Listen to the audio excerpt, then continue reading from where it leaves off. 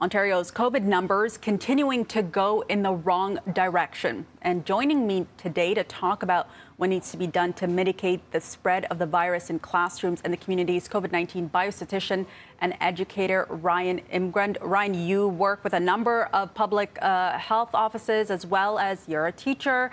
Let me get your reaction first to Peel moving to remote learning. Is that the right move?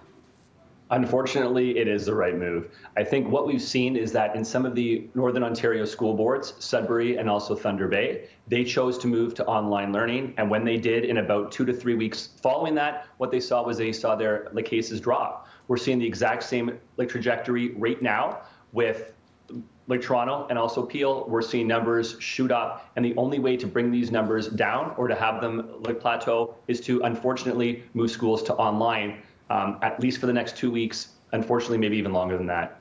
We saw Toronto Public Health. Now, they're shutting down more than 20 schools due to outbreaks.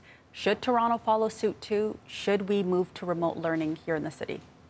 Yeah, I think what's scary is that there's even some schools right now. I heard of one in the Catholic board that has 14 cases at that school, and that school is still wide open. So of those 20, I'm imagining how out of control COVID must be in those schools for those schools to be shut down if we have schools that have 14 cases that are still wide open. So absolutely, I think there's many, many schools that are in that exact same state. And when you see them this high, you have to do something.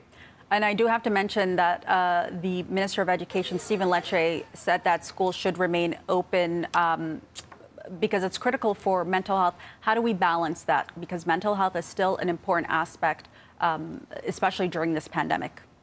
And that's exactly it. But I think at the exact same time, too, what we don't want is we don't want this soft lockdown for, let's say, 3 months because we're not locking down the right things. And then we see cases continually trickle up. The only way that we can bring these cases down is to make the right choices, is to lock down the appropriate things, do it, for as short of a time as possible, but do it right.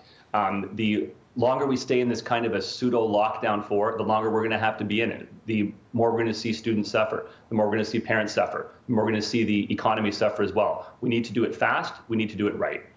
You just mentioned lockdown. We just went into yet another lockdown over the weekend. At what point are we going to start seeing the benefits of us staying at home and businesses closing their doors?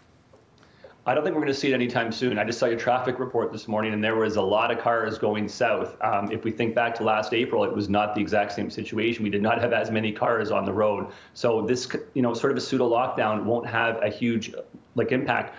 Also, the fact that we just had Easter, we're going to see those cases trickle in over the next little bit. My guess is, if anything, we're not going to see cases plateau or actually drop until about 2 weeks from now.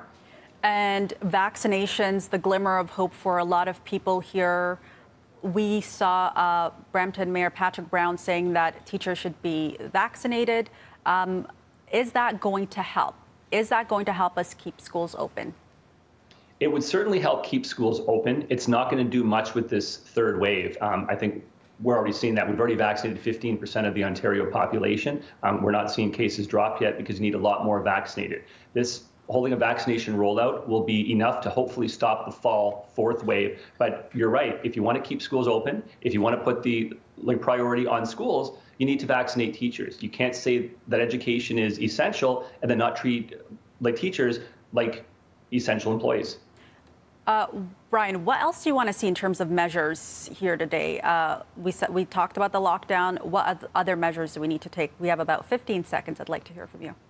Yeah, I think we need a stay-at-home order in this situation, maybe for the next 3 to 4 weeks. I also think that we need to stop retail capacity and we need to limit it to 20%, not this 50% that it's at right now. Ryan Imgrund, always a pleasure speaking with you. Thank you so much for joining us this morning. All the best to you. Same here. Take it easy. And we know that Premier Doug Ford is set to speak today at 1 p.m.